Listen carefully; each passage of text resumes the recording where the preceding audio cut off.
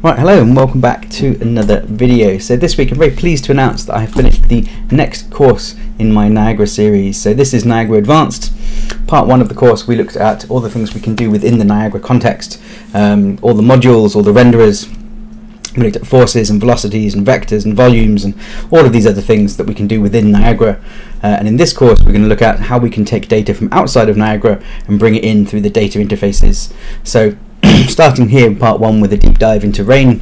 Rain as an effect obviously fills the world, but there's lots of edge cases where we don't want it, so inside buildings or under overhangs.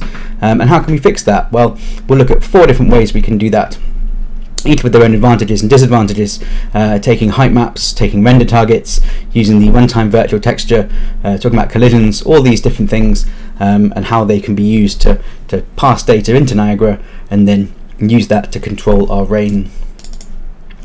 Part 2 expands on that, taking the same kind of data, but what happens when we sample it multiple times? Can we do things like flow maps? Yes, we can. We can take the terrain, we can generate a flow map from that, and we can get these kind of terrain aligned particles that work really well.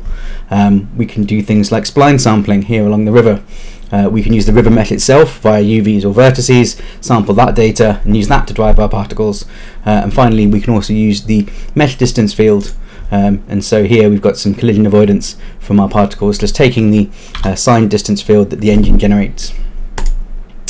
Part 3 is a deep dive into signed distance fields, making our own using material functions, combining them, editing them, animating them, exporting that data, importing it into Unreal, into Niagara, and what can we do? Well, we can use that then to drive our particles, creating these really interesting complex shapes that would be very difficult to do with the inbuilt forces and things. And then finally, part 4,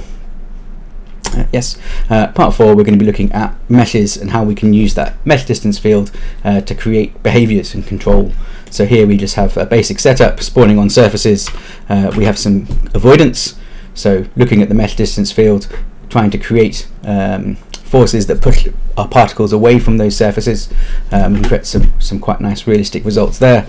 And then finally finishing up with some player based interactions as well, so either directly from the player or from a little flashlight, create a little torch, and then finally same thing but with some additional behaviors as well, so fading out over time, time-based state machines, these kinds of things, really trying to push the kind of level of complexity and interaction for these creature swarms. There's a lot of content, it's about 7.5 hours and I think 50 videos, however many examples, and we really dive deep into the technical side of things, so importing data, data interfaces, lots of scratch modules, lots of kind of more complicated things, really building up that toolkit.